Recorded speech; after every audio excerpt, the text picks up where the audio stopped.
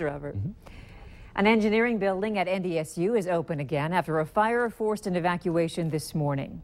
When firefighters arrived, they reported a burning smell and smoke, saying it was thick, but they could still see into the room.